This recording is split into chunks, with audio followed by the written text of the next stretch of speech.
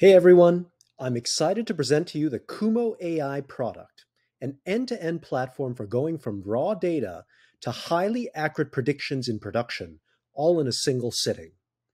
Now with Kumo, the first step is that you would connect to your Snowflake environment with our out-of-the-box connector so that you can ingest your relevant data tables.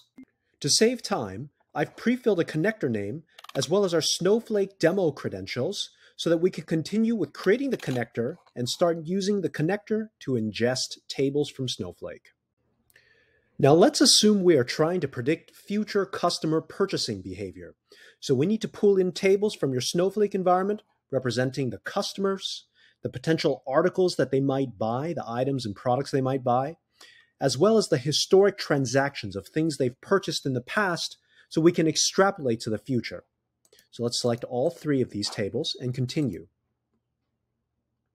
Once you've chosen those tables, the next step is to tell Kumo how those tables are linked to each other based on their primary and foreign key columns, essentially registering your data schema. So it looks like these connections are correct, so we'll confirm them and then continue with creating the graph.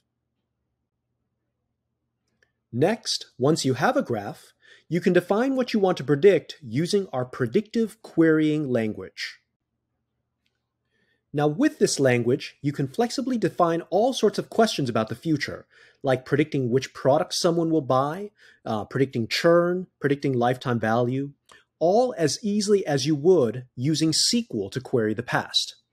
Now here's an example of a query that you could use for predicting if any customer would have a count of transactions for the next 60 days that is equal to 0, which is a common measure of churn.